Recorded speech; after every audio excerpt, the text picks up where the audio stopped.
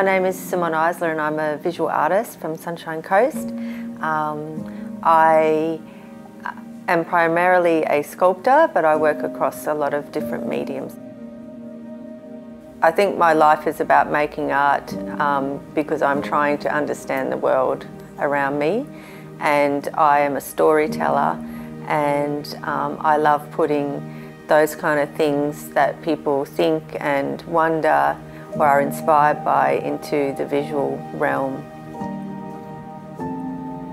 I'm inspired by nature primarily, and nature's ability to kind of adapt and change and transform over time. And I'm very interested in the animal world because I've grown up with like a veterinary scientific background, and I'm really interested in evolution and natural history, and I'm really interested in materiality and how you can push and transform materials in different ways.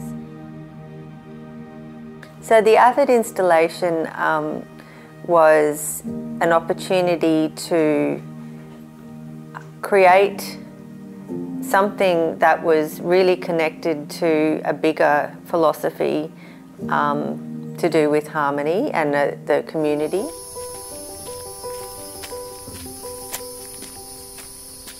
See these beautiful big leaves. So I'm always identifying things around here because there's just so many trees. But when I was thinking about the concept, I was looking around at different kind of leaves to think about what could create this kind of form that was almost like an arbor to walk through, but almost like wings and almost like a heart as well in a way. And I found this beautiful tree here, which I think is a bauhinia, but it has different shaped leaves, veins, and a structure that would, I was looking to nature to kind of give me the idea of how I might construct these forms, I guess, and these were kind of perfect in the way that they, the shapes. So it was a lot of kind of editing and going around and sketching and so many kind of ideas, and you can see that in my final forms and the sculptures as they are, there's actually a bend within this kind of leaf face form, and that's come from kind of playing with these leaves as well, and where these veins kind of create those sections and segments. So I actually kind of separated leaves and I started to play with them as arbors, because I thought that creating an arbor in a sense would be something that already is something to walk through and be part of. And I started to think about where I could put this bend so that the work became balanced but could be seen from different angles but become a different kind of form as well. And it was almost like when you put the two forms together, they kind of become one. It depends where you're looking at them from, but they're like butterfly wings as well, but they're also like a heart. And I was starting to think about how this is sort of a heart of the Sunshine Coast as well. And also of really great importance was this Indigenous reference to place and nearby Sippy Downs, meaning winged creature or place of birds, and that really resonated with me. So I started to incorporate bird forms or flocks of birds into the work. So I started playing with birds kind of almost like flying within the imagination or beyond this kind of work. So it's almost like you've been inspired by that too, and they're kind of free. And so what I've actually created with the final works are cutouts of birds at the top, and then the positive birds have been kind of welded onto the works and painted gold so that everything catches the sun.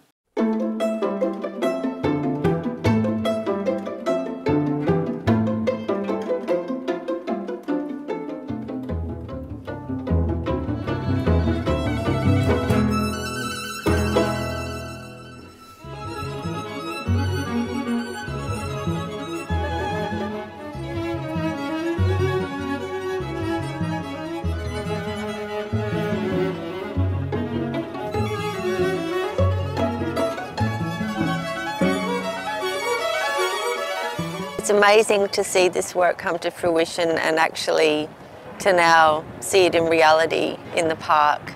And it's everything I actually did planned for and had dreamed for with the patina, but the way that they sit within the park, the scale of them, everything's perfect. So from an initial concept on paper as a drawing to standing up in real life, they look absolutely fantastic, and yeah, no, I couldn't be happy with the way that they came out. It's been a fabulous process from my perspective, and AVID has gone out to the community looking for some public art that would really set harmony apart, and we were thrilled to find Simone. I think it's well beyond my expectation of what was going to be delivered here. So we really hope that this artwork will become a centrepiece of this park and a symbol of harmony for the community.